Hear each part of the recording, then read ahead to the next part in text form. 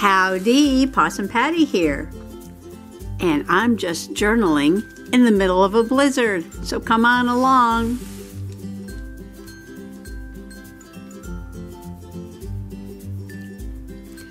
I bought this really pretty kitty fat quarter at Walmart the other day, and I just noticed that all the flowers are spring.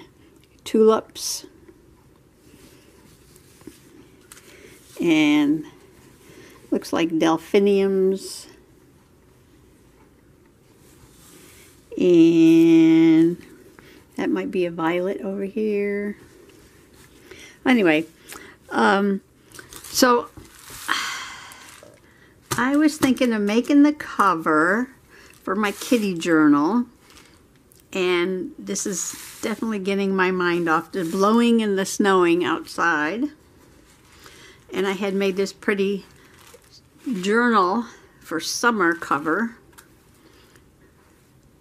and I really like this. I like this size, and I like this. This is made with batting and Amazon envelope, bubble envelope. And it is the house finch o'clock. The birds outside are not singing, but the clock is inside. So I was thinking of doing something like this. And I went through my stash and I found 2 mailers from Amazon that I can fold and make into a journal. I just took this out to check the size, and I think I just need to trim this a little bit at the top. Otherwise it's perfect. So when you take a 12 by 12 sheet and fold it, and it will make a good page like that. It's perfect. So I'm going to use this as my model to make a kitty, and then I have one other summer one with the mason jar I bought the other day. So I'll save this one for that journal, and I'm going to work on the kitty journal with this bubble envelope and this material, and we'll see where it goes from there. Okay, I found some more of this really nice cotton batting, but I don't have too much left. But I do have this sheet, and I believe this is more of the polyester, but it'll be fine. It'll be fine. I'll just cut this down to size. And it just makes for, I mean, the journal is just so wonderful with between the bubble wrap and the cotton batting and the material. I mean, it's like cushy slippers or a wonderful stuffed animal. It makes a great noise, and it's just so nice to feel.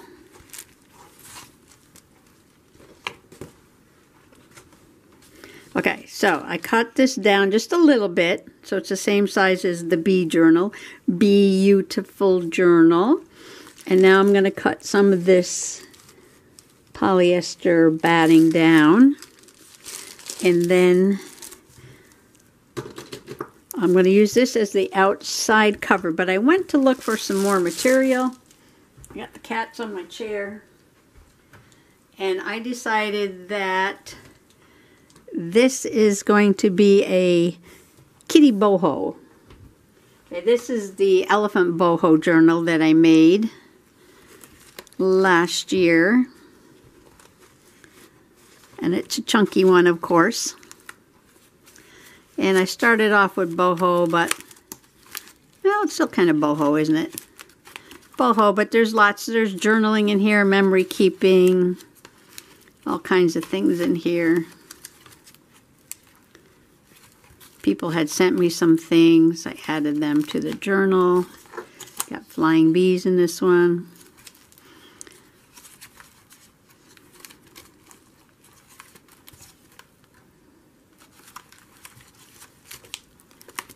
So this is going to sort of be the same but different. And I did sort of quilting on the cover with different kinds of machine stitching, and I put tassels and those little mirror things and buttons and elephants and beads. So this is going to be boho, but a different kind of boho. This one's sort of bright colors, yellow, orange, pink, and brown. And let me just get that out of the way. This one is going to be more towards the blue side. And I looked in my bucket of materials. And I don't have a lot of blues, but this is what I came up with. I have, this is really nice. I think I've used this in my winter journal. And I have some blue netting. And I have some dark floral, sort of boho. Got the pink flowers on it. And blue. And I have the light blue. This is an old Vera Bradley pocketbook that I made a journal out of. So this would be fun pocket in the journal. I could sew that in. And then I have a lace curtain and a tablecloth that I got at a flea market. And this blue scarf that I got at a flea market. And I think the scarf is going to be the tie. And this is going to be the main cover, but somehow I want to incorporate some of those other materials into the outside and the inside. And I also have this peacock boho material, which is the blues and the greens too.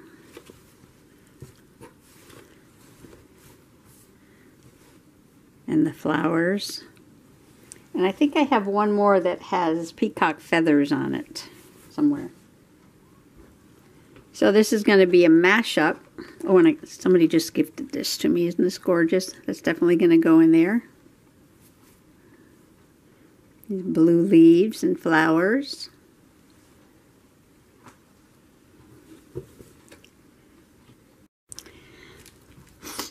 Well, I guess I'll be working over at the sewing machine for a while, so I'll just bop back and forth and show you my progress.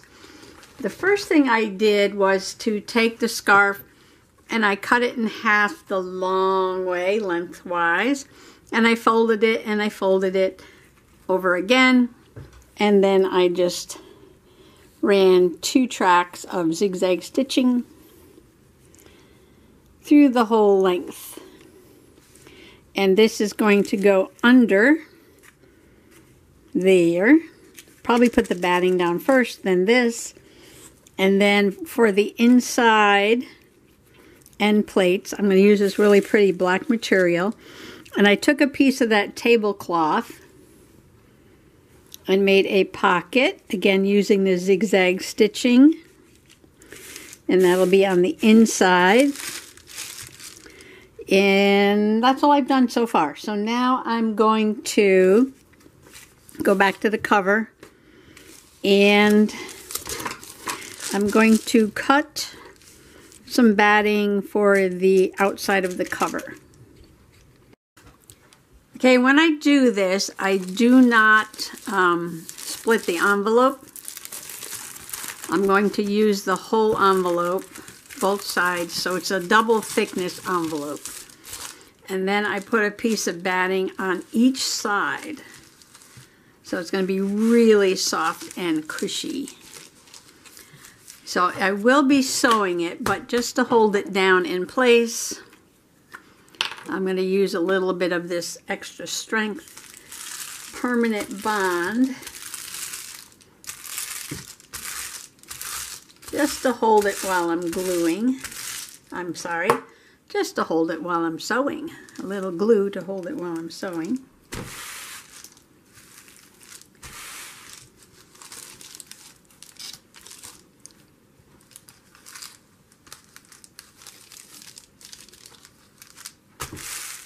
this glue might not hold it, so we will see.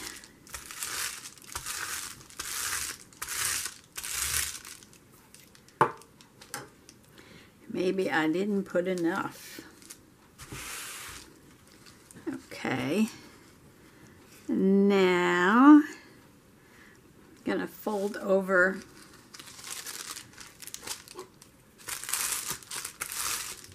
put more glue is what I'm going to do, because that is not sticking. Okay, well this glue is not holding. It works on the cotton bag. Hold on. The cat just jumped up on my big shop machine and knocked the little plates to the floor. Okay, let's try this again. I don't think this glue is holding this polyester batting.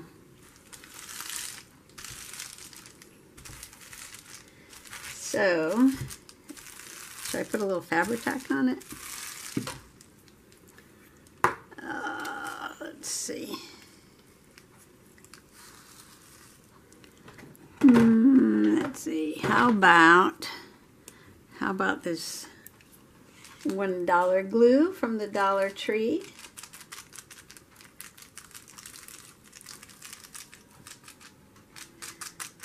I just need it to stay in place so I can sew it.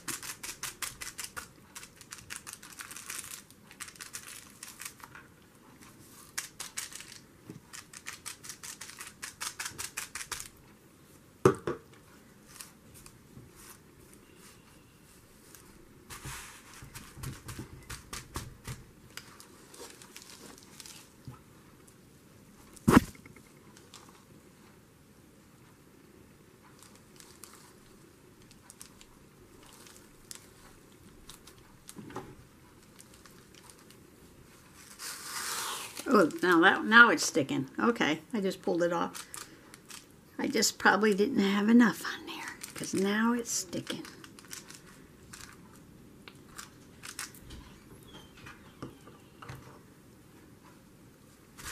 Okay.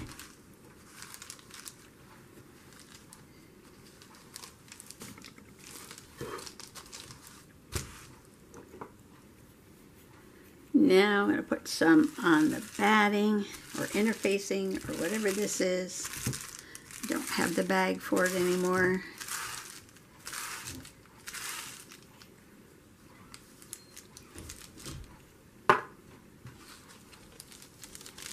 See, I want to get, oops, I want to get this little kitty in there and this kitty's face here.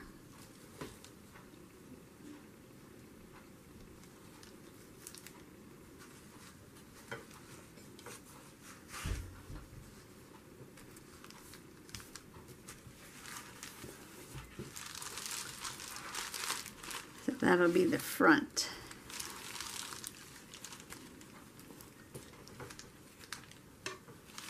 Like that.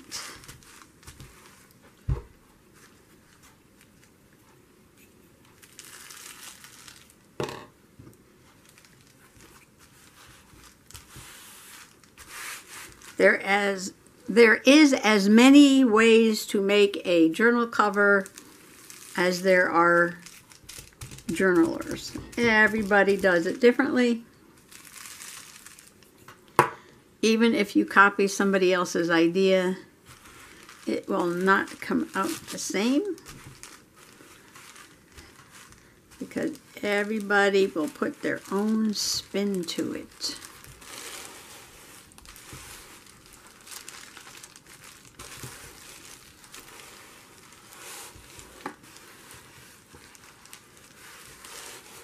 Okay, so that's going to be like that.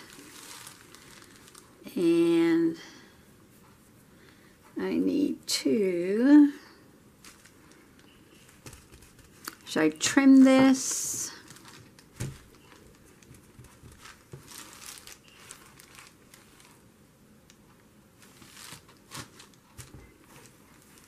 Or just fold it down?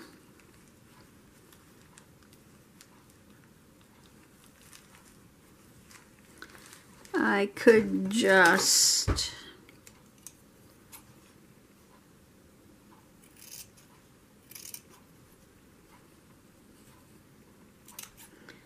notch it. Look at these little bleeding hearts. Like that.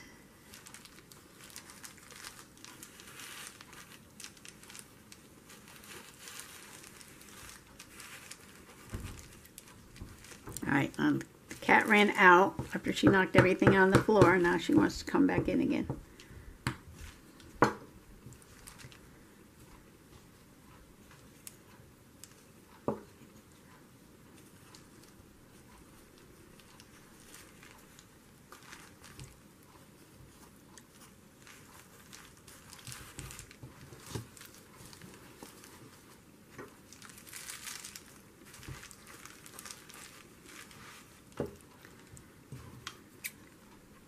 So I just cut down and cut across.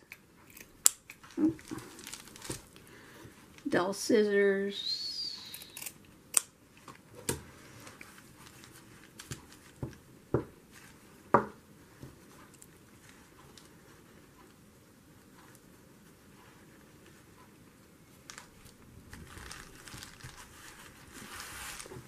Okay.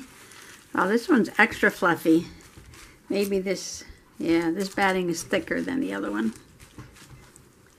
that I used. Extra fluffy. It's extra fluffy. Oh, that was the cap to the glue. Everything going to the floor.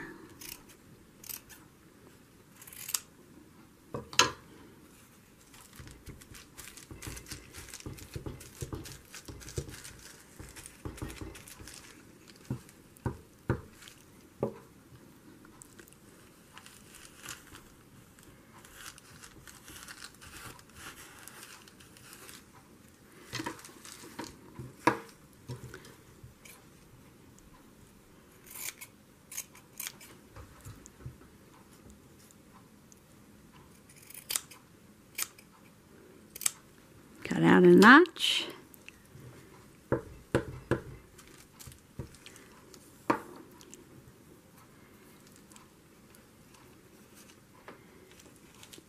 And if you're not going to sew, just use some really good glue to hold your material down.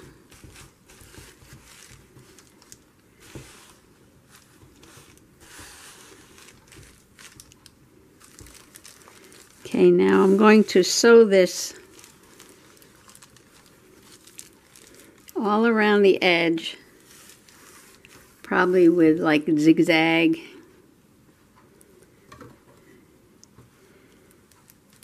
And then complete the inside.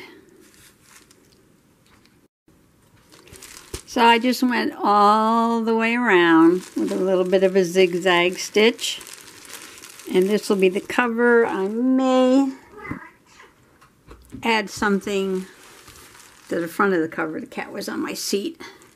She went meow when I pushed her down. And the finished cover is going to be 6.5 by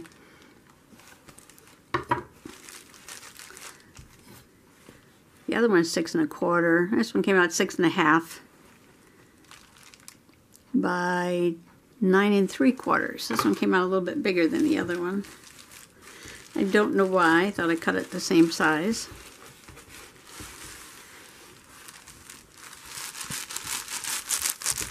Hear that? So nice and crinkly and so soft to touch. Okay, here comes Pesty Cat. Okay, now, let's see. This has to go on underneath, not underneath the, yeah, underneath the,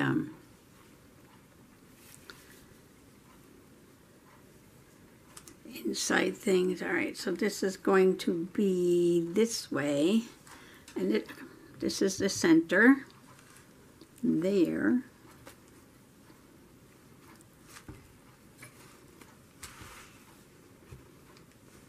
And that's not the way I wanted it. I wanted it the other way. No, don't bite that. I wanted it this way. Okay, so fold it in half. Find the center.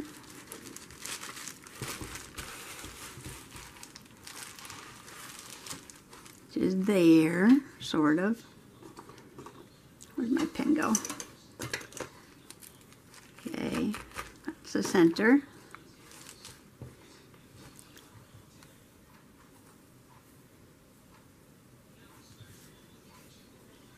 There. You can eyeball it. It doesn't have to be precise.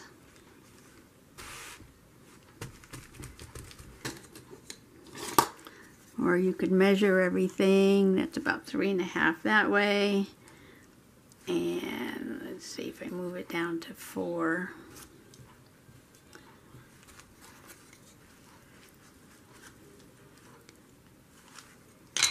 I like it a little bit more towards the top than the bottom.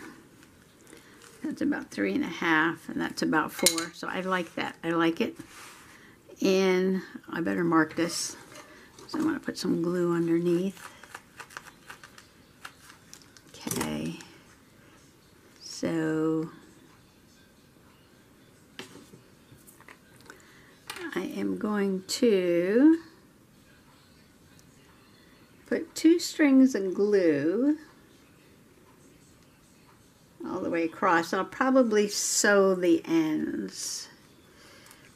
Hope I'm going straight. Hope I'm going straight.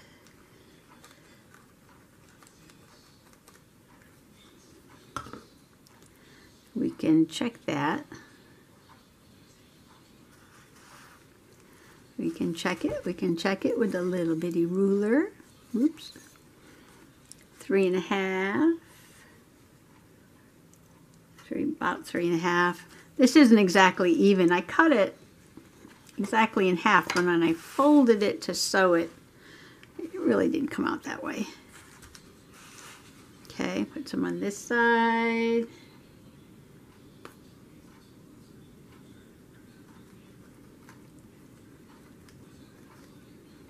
This is going to be underneath the end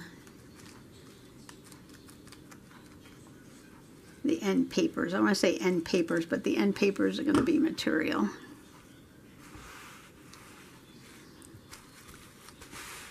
Alright, so when you close it, ooh, look at that. They match up. Okay. So that's good. That's good.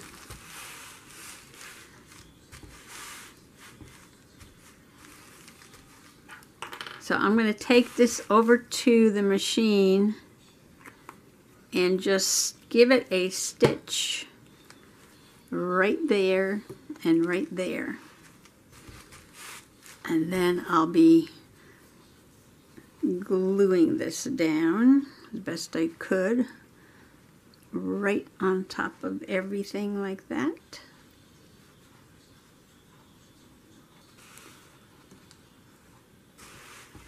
Like that. Okay, I am all glued down here, I hope, and I'll be stitching in the middle, and that'll hold this pocket because I didn't sew it there. And it's very soft and fluffy. And then this will just go around and tie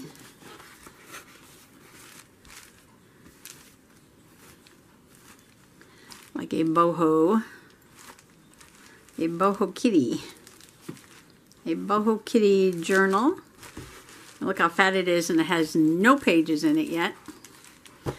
So this is big enough that this can expand to as fat as I want it. So while that is drying, I was thinking about pages, and I know I said I want to go sort of blue, and I don't do blue. So blue is new for 22. So I'm looking for things that have blue, and can mix it up a little pink and purple. And this is 8.5 by 11. So it's going to be a little smaller than this when I fold this. Now if you're thinking about which way to fold your 12 by 12s, do this, okay? When I go like this, I feel a lot of resistance in there. And if I turn it and fold it the other way, it closes right up. So you want to fold it the way that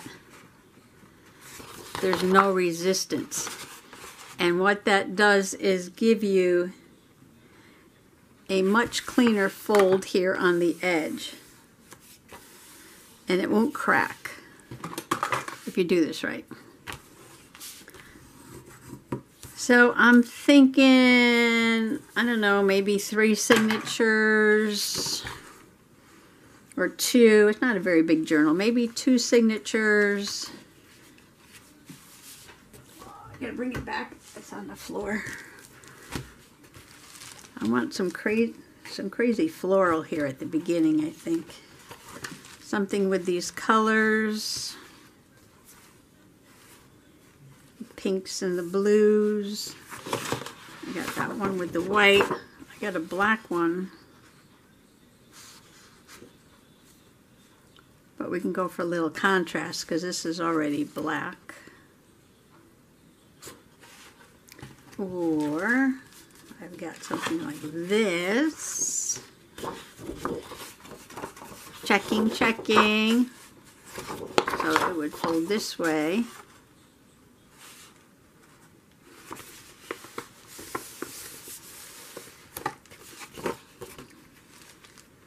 Ooh, I like these colors. And then, let's see, I might save this for the inside.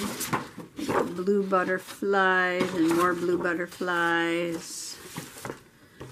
And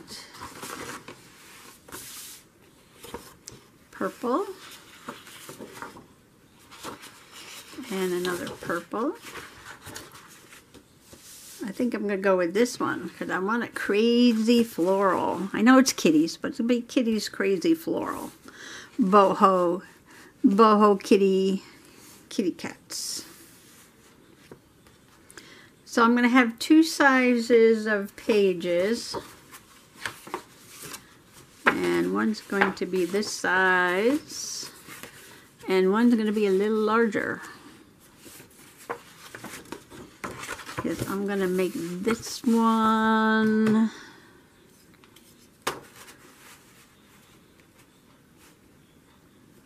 probably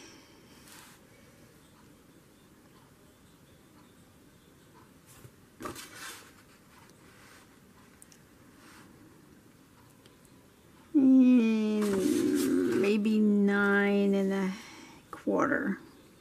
9 1/4. I'm going to trim this at 9 1/4 and see how it looks. Well, change of plans. I decided to make them all the same size. And so I made 2 signatures. Each one has 6 sheets. So that's 24 pages in each. So that's 48 pages. And I usually find that's enough for one journal. And what I did was cut down a floral page and then a solid color and a floral page and a solid color, cream to go with that, pink to go with that, and butterflies and green to go with that. And this is actually the second signature. And this is the first signature, floral and pink. And sort of a lavender and a dark purple. And blue butterflies and a light blue. So this is the first signature. And I thought I would get more done today, but I'll probably sew these in tomorrow. And I'm just going to, you know, just your usual pamphlet stitch, but maybe 4 stitches instead of 3. Maybe I'll try, maybe I'll do something new. I've never done it with 3 stitches, and maybe I will do that this time.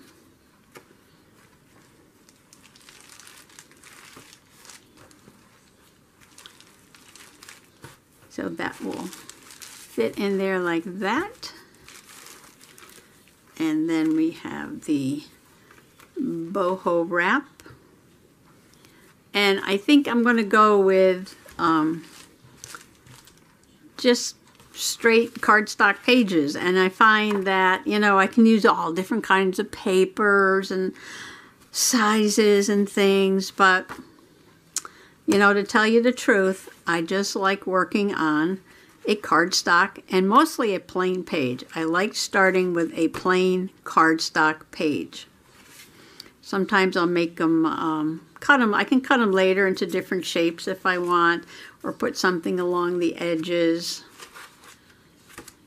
But I'm just going to go with this. All the same size cardstock paper. And this is how I did my gnome journal. And I like how that came out. So I'm going to go with it. All right. Enough is enough. Wrap it around.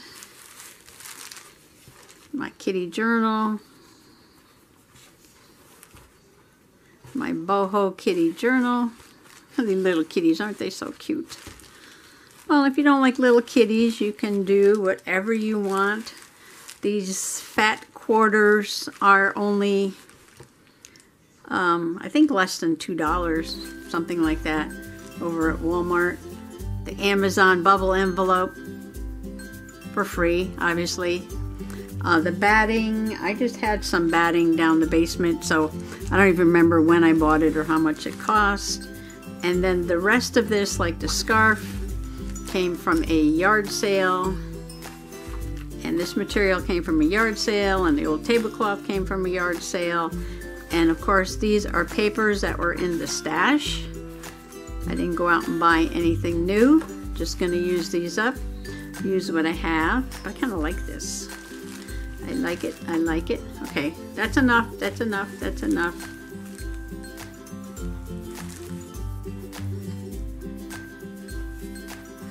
And I will maybe work some more tomorrow or the next day. We'll see. I need to do some journaling. I like to one day work on a journal, and then I do have to spend a day doing actual journaling because, you know, this is just journaling with Possum Patty. I felt like I've talked too much, so I'm just going to say thanks for coming along today. Bye-bye now.